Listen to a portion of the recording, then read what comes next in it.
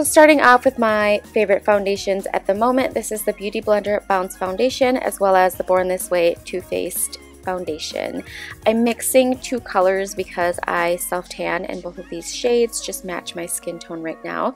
So, and I also love the formula of these two foundations. They're both lightweight on the skin, long wearing, hydrating, and they're just amazing for oily skin. I'm using the Shape Tape Concealer to prime my eyes as well as the RCMA No Color Powder just to set that in place. I'm taking this giant fluffy brush from the Morphe Jaclyn Hill collection, and I'm going in with the Colourpop Cosmetics Dream Street palette that Kathleen Lights collaborated with. And I'm just taking this light shade right here called Twinkle and applying that in the crease as my transition shade.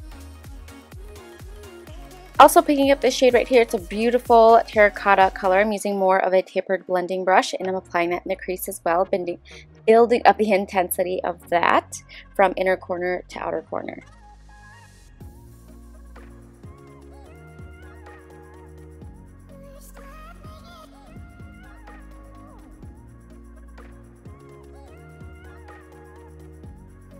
This next brush is the Morphe R42. It is a very small tapered packing brush and I just use it to pack on the shadows just to really create a good color payoff. I'm starting off on the outer corner and in the inner corner, and I'm going to use this shade because I wanted to create more of like a halo look, but this color just kind of dusted off as soon as I applied this shade right here in the crease, as you can see. So there was no point in applying that, I don't know.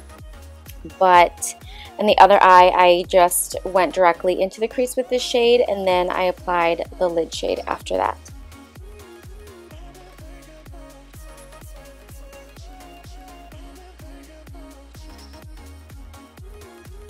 Using this shade right here, it's more of a shimmery, really pretty teal color called Kaleidoscope.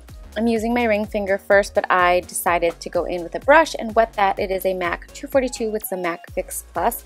It just gives you such pigment and like a nice foil finish.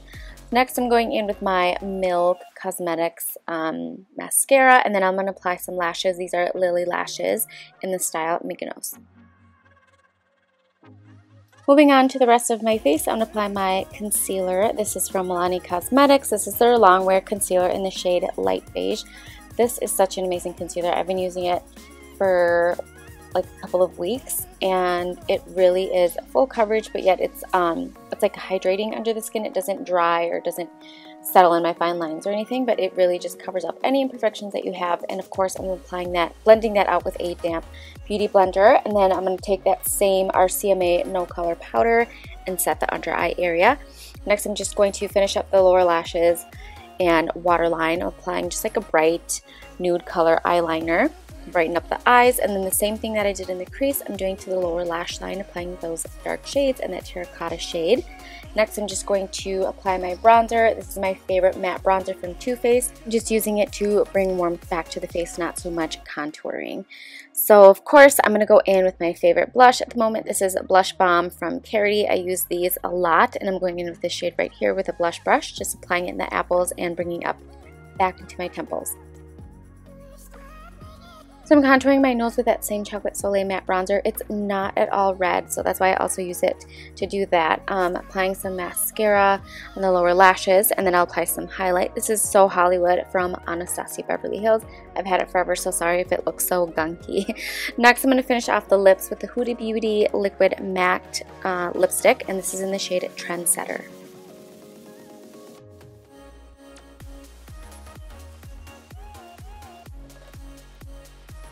I'm going to set my whole face using the Hangover 3-in-1 setting spray. So that's it. I hope that you guys enjoyed this colorful makeup look. Thank you so much for watching. Please subscribe and thumbs up, and I'll see you guys next time. Bye guys.